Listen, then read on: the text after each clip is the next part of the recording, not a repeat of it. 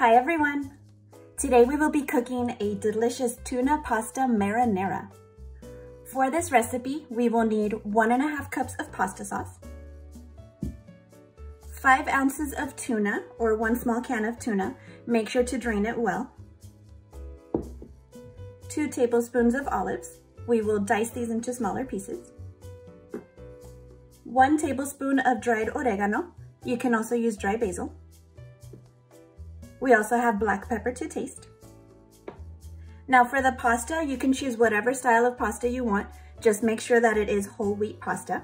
And for this one, we will be using rotini. And then we have optional flavors of lemon. We're going to use the entire lemon zest. And then also 2 tablespoons of parsley. First, cook the pasta according to the package directions. Stir the pasta every few minutes to make sure that it doesn't stick. In the meantime, combine the sauce, tuna, olives, and dried oregano in a small pot over medium heat.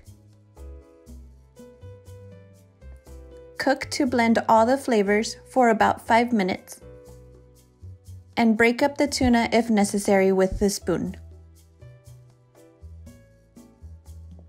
The olives are going to add a nice flavor without overpowering the sauce. And for now, we will simply season with oregano and let all of these flavors combine. After about 5 minutes of cooking the sauce, now we will add our seasonings. First, you add black pepper. This is to your taste. And next, we will add the lemon zest. Notice we are not adding any extra salt to this recipe, and that is because canned tuna is already pretty high in sodium, so we don't need any extra salt. Once those seasonings are mixed into your sauce, you will add the sauce to the pasta and toss it all together until it's well mixed. And finally, while it's still hot, you can serve your portion and garnish with parsley.